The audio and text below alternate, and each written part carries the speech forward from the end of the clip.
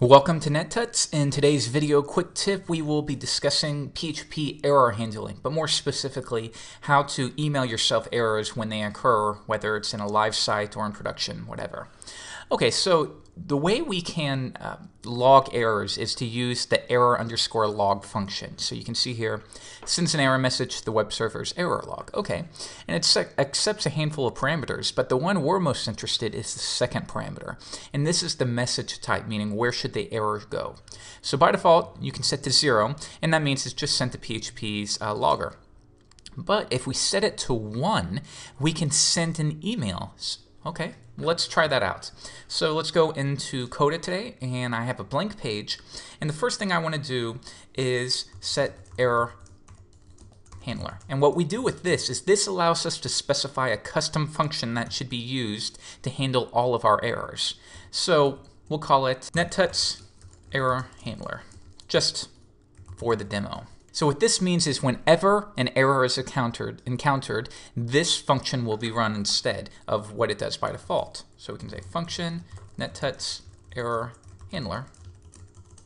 And here let's just echo, whoops, just to see if it's working. All right, so to test this out, I'm just going to echo a variable that doesn't exist.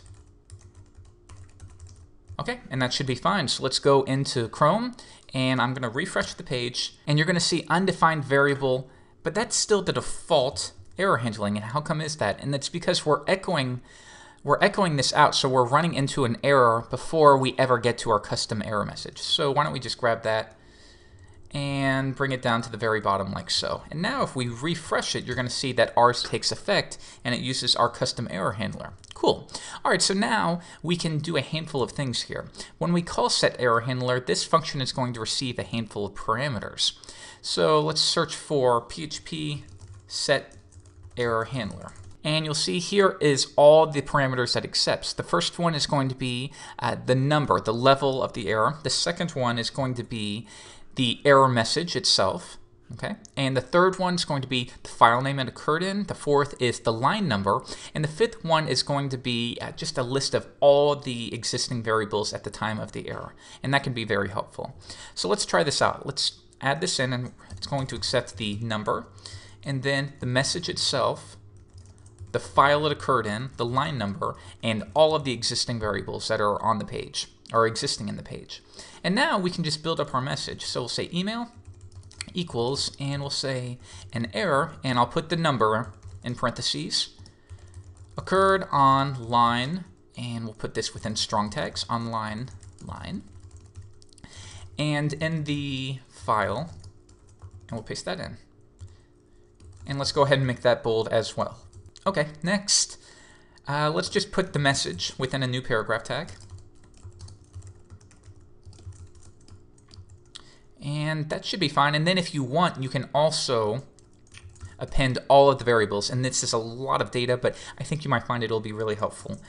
So we'll append, we'll do a pre-tag, and we're going to print all of those variables because it's a huge array containing your superglobals, all of your set variables, etc. And then we'll close that out. However, right now with this as it is, it's going to print all of those variables on the page. So if you want it returned and stored into a variable, you can pass an optional second parameter of 1. And that means, no, we're going to store the output into a string, okay, rather than just printing it out. Okay, and that should be fine. Now we're using HTML here, so in order to send an email, what we can do is at the bottom we can call error log, and we're going to log the email. So we're going to log the message. You could change this to message if you wanted. And then we're going to do what's the second parameter. Remember, 0 will log it to PHP's logger, 1 will email it. And then the third parameter is who are we emailing this to? Let's just send it to myself, jeffrey@envato.com. And then the fourth parameter, and this is optional, and it's only allowed if this parameter is set to 1, and it's headers. So if you want to set headers, it's the same as when you do PHP's mail function and things like that. So I could say headers, and this is where you can add anything special.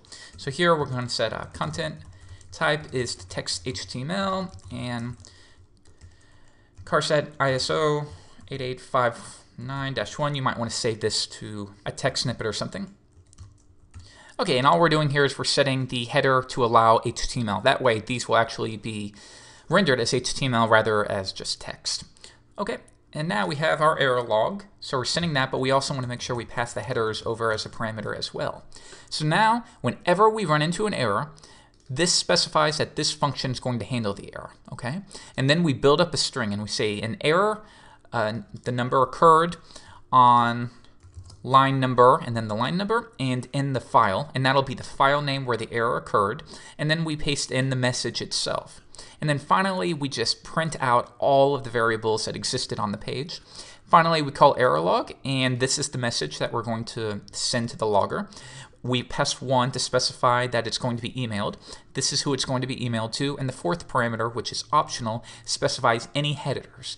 So if you just want to email yourself, there was an error, you don't even need to specify this. Only do this if you have HTML in your string.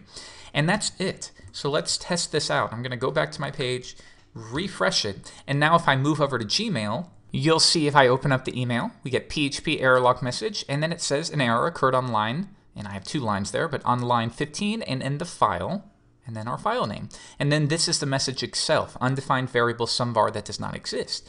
And then this is really helpful, it just prints out everything that's going on. So it has your post array, your get, that way you can see if there's anything fishy going on. And then it'll also log at the bottom, usually right around here, any variables that you've set. So if you set $hello equals world, it'll come up here as well, so you can see anything that you need to come across. And that's really the extent of it. So if you have a live site, an error occurs, you can use a function like this to email you the error so that you're the first one to find out. Now the last thing you should check out would be if you're debugging, you probably don't want to send yourself all of these error messages. So you could either only activate this once you've deployed the site, or set a debug in something like debug equals true, and then you could say if, I don't know, if your website has localhost in it, then you're on, you're debugging, and in that case debug would be false. So you can use functions like, you could do preg match if you wanted to do a regular expression, something like this, and you're going to compare that to something like that. Or you could do the string and string function, which specifies whether a string occurs in another string. So you can do either of those. Just find some way to specify that maybe if you're in debug mode or you're on your local host, you don't want to send yourself all of these emails, only when deployed. All right, so let me know if you have any questions, and for more tips and tutorials, always visit NetTuts. Bye.